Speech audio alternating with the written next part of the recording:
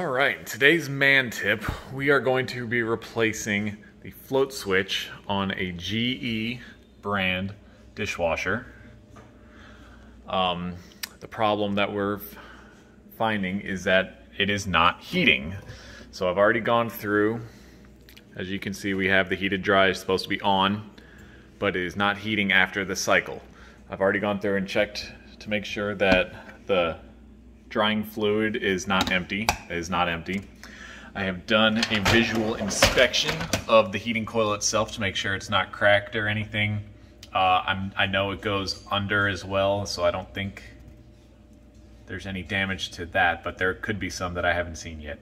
So that makes the next possible issue the float switch that is down in here. So today we're going to be replacing that. I ordered a replacement off of Amazon, OEM part, about $22.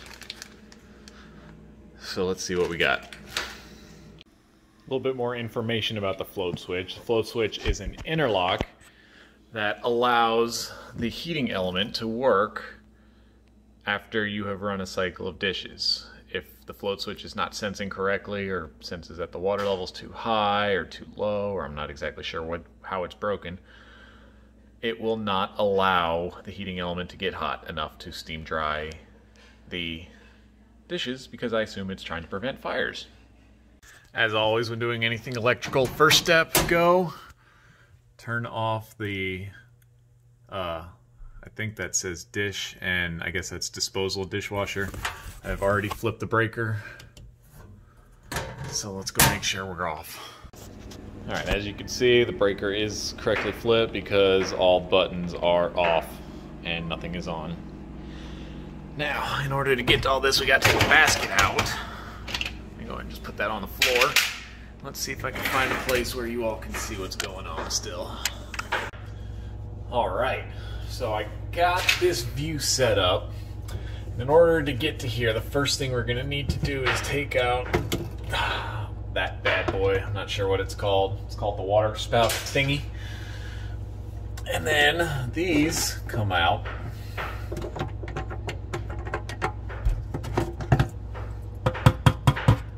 Move the water filter. You might want to clean. Now's a good time to clean that out. This is the drains where all the gunk collects. Might be a good time to clean that out. Anyway.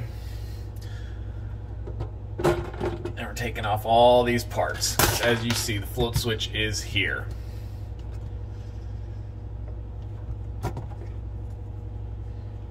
Now, I have done a little reading and watching of my own videos on this, and it says it's very important to make sure you get all the water out of this little catch down here, because when you take the switch out, it opens directly to the floor, and this collects water here, so we're going to use some paper towels and get out as much water as we can.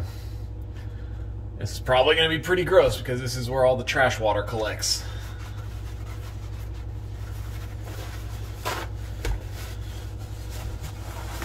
Some paper towels, try and make sure you get it all as much as you can, and whew! Yep, that definitely smells kind of ripe. Smells like Craig after 5 minutes on a Peloton. Make sure you get it all out of there.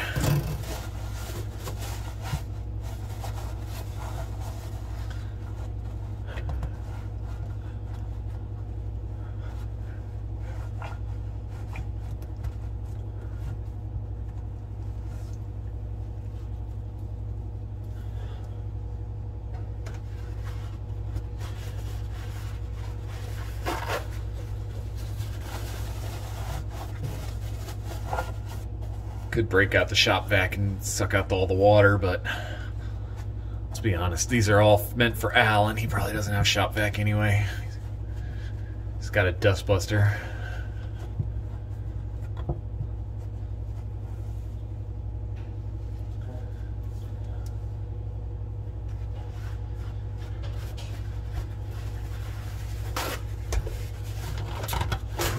Yeah, this definitely stinks. This ought to be the last one. I got most of the water down out here.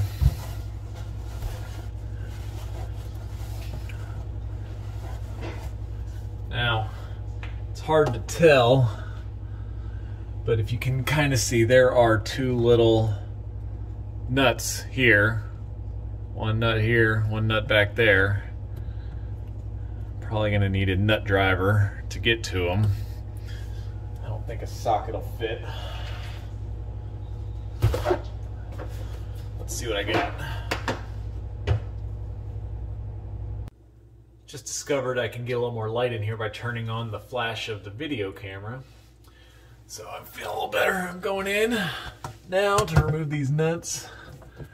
Again, there's one in the front, one back.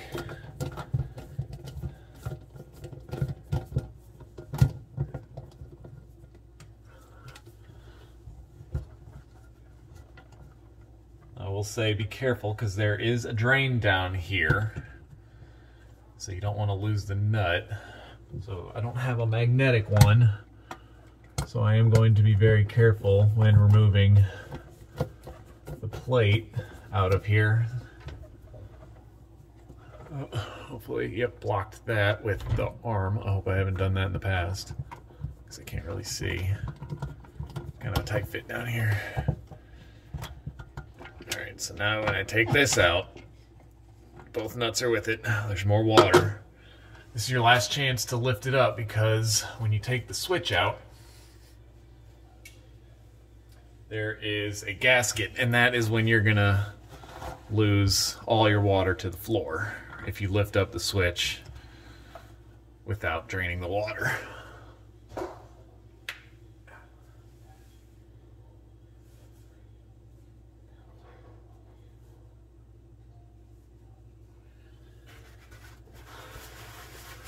Couldn't find paper towels. Pardon me.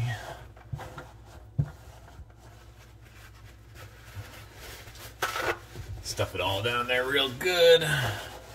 Make sure you get all the water.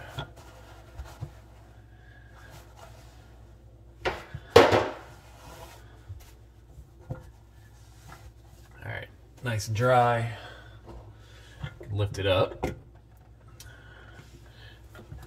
As you can see, it is a standard. Ooh, that is gross. Alright.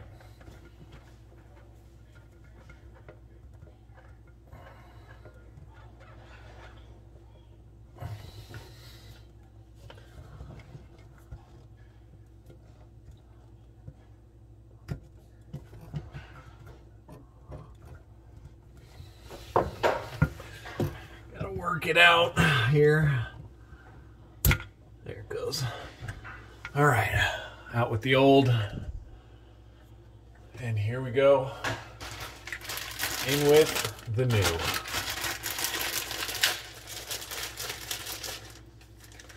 See, it does have this little O-ring on it, that's what I'm talking about. That prevents the water from spilling to the floor. So we'll pop it in here. Push it down. And then we can start to button it back up. Everything back in right where it came from. Again, make sure you don't lose these. Be careful with this. Make sure you don't lose these little screws down into the hole, because then you're in for a bad day. Trying to replace that or find those after they fall under your dishwasher. You're gonna have to take the whole thing out and put the whole thing back in.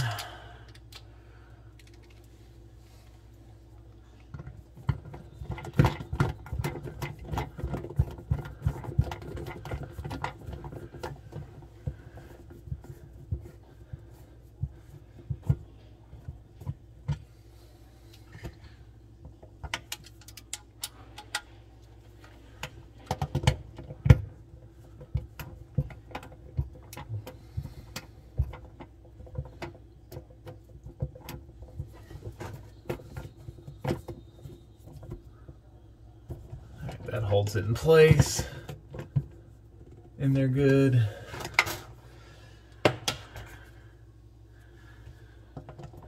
Put the catch back in.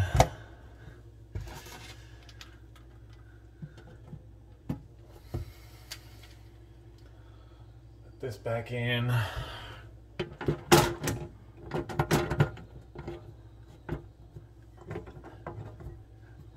During the break, I went and cleaned out the drain a little bit. Put that back in, make sure it's nice and locked. And then reattach the water sprayer.